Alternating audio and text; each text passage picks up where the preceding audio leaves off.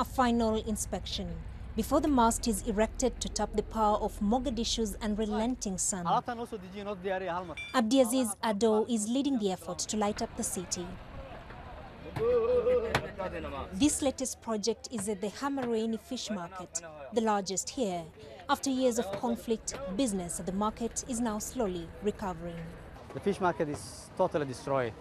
We are building, we are getting back to the fish market and try at the same time improve the business, the fish market. And soon business will continue into the night like it already is in other parts of the city. For the first time in close to 20 years, we can show you Mogadishu's nightlife without the echoes of rounds shot and rockets fired.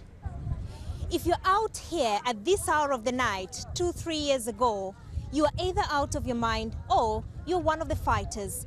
This is the evidence of the fighting that was going on here. But today there's a totally different story here on the street of Mogadishu. You do not need a gun to be out at this hour of the night. Every few hundred meters down this road, you'll meet groups of children playing their favorite game. Even those who don't want to play are also reaping the benefits of the street lighting project.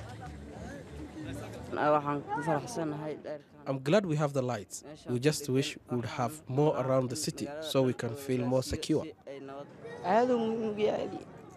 It is very important. We can even use it at night to do homework.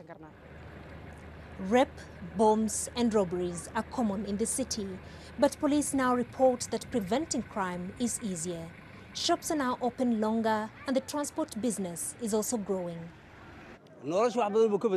The lights have changed our lives completely. The light is helping improve security for us and our businesses and maintain peace. We feel secure now walking around. The thieves, thugs and Al-Shabaab have now run away. It's helping our work. People are now able to enjoy the cooler temperatures of the night outdoors in a city that was once on the brink of total destruction from fighting, but which is slowly getting back on its feet.